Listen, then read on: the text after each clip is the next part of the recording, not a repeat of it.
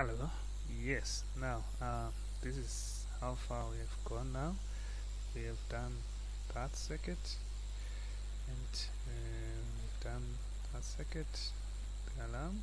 We've done also that circuit, the security door system. We've also done the electric gate controller. We have done the traffic lights controller, PIC16F876. But on this one now, I've not shown the program in a ladder, ALD micro ladder program. This is what we are going to do now.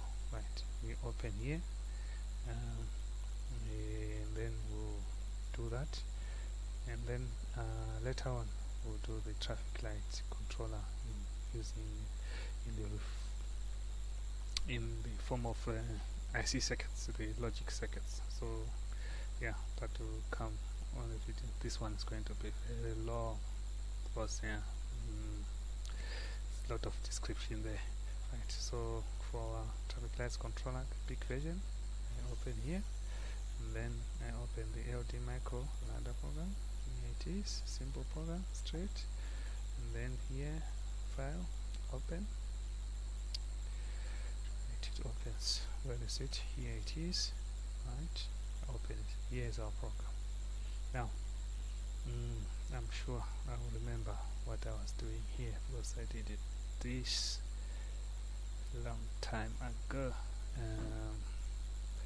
Supposed to be, I think, when was it? 2012, maybe. I don't know. Right. Okay. But I have improved it a bit here and there. Right now, so we have our amber switch here, which is the amber light switch, and the white green switch here in the closed position, and then close it such that if the amber is on, here is open, the red won't come on. Here is the red output, and then if the green is on, it means the red won't come on. So yeah, it's kind of safety feature. So we are not going to run from point to point here. You would have to learn ALD micro by yourself, and then yeah, you'll be able to read this program, the one that I've done, or write your own. But I hope this will help you maybe start somewhere. Right, so I'm going to just spend time on the important areas, especially the areas of timing. That's where you will be very much concerned about how do you change around the times. Right, the times that are more important is maybe if you decide that maybe the red and the red side, time when all lights are red, when it's cycling, is maybe too short, you can change around here. So this is the red time for side 1, 2 seconds. But yeah, practically, because I've actually programmed this one into a PIC and run it as a prototype. I have a prototype. These 2 seconds, I think they are enough. You can change to 3 maybe. Yeah, but you don't want the red condition to stay for long. So yeah, 2 seconds, 2.5 to 3 seconds will be okay.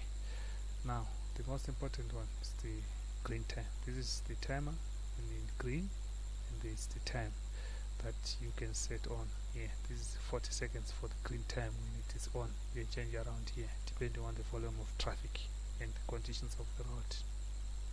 So this is side number 1, the green time. You can change this one.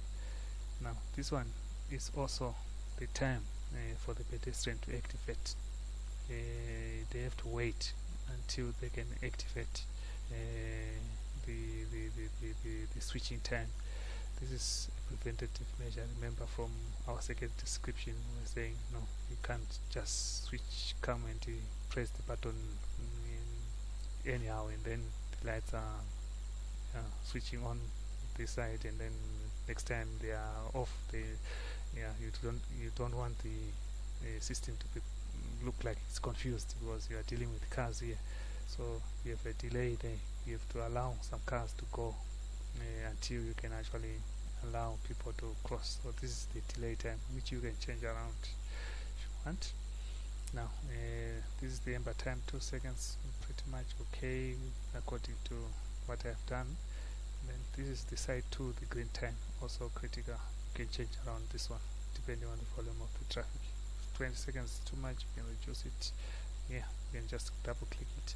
So you see, this is 20,000 milliseconds, which is 20 seconds. 1,000 seconds equals to 1 second. So this is what it is, right? Okay. Now, because we are not learning LD micro here, we are actually just describing how this program can actually be adapted to suit what you want. There's enough literature on the net for that to learn the program. It's quite robust program. It's nice. It's good, very good for people who are not programmers like me. The C programmer. I'm not a C programmer, so I'm a hardware person, like I've always say.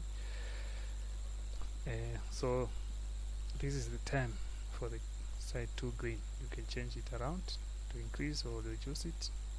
I think to a maximum and the minimum. I think I've not gone beyond 1 hour or so. It wouldn't be a traffic light set up if it goes to 1 hour. I think that's 20 seconds for that. Yeah, normal, T-normal. What is I think some other times I did this a long time, but these small second times are not really amber time. Okay, T1, the amber time to on. Yeah, these are delay timers. Okay, now the other timers that are of importance. Okay. Okay. Not the flip-flop timers. These are the switching of the green light. You can change around these times. 5 seconds. Okay. This 5 seconds actually is for the time the green light is on. It's not flashing, so you can change around this one. Then the milliseconds is the time on and time off. Time off, flip flop. So you can change around here. 500 milliseconds to maybe increase the timing or reduce the timing, the flashing time. Or you can play around this program and actually use red as a flashing light.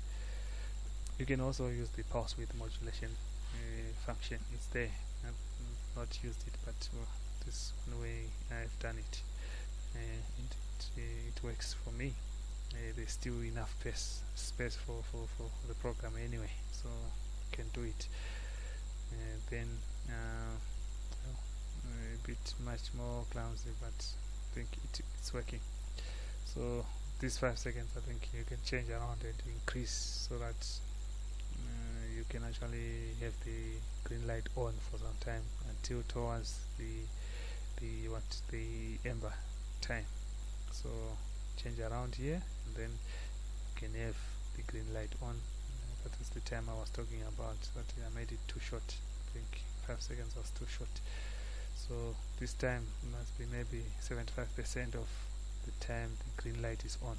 So if this is the side number 2, you must actually maybe 75% must maybe put it at 15 seconds, because here is 20.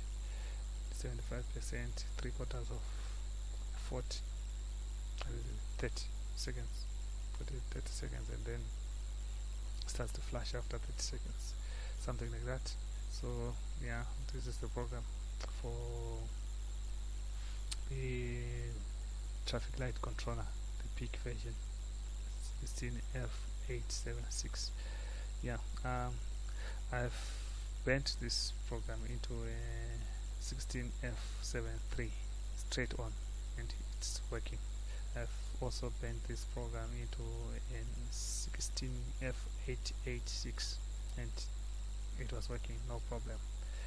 I think the memory mappings are the same. The only difference is, I presume, I'm not a PIC expert, but I think the only difference comes when you are now talking of analog inputs, you are talking of other functions that are besides switching on and off, the digital switching.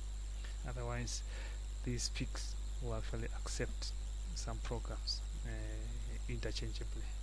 So the prototype that I'm having is running on a PIC16F876, then the same program on another one which I recycled.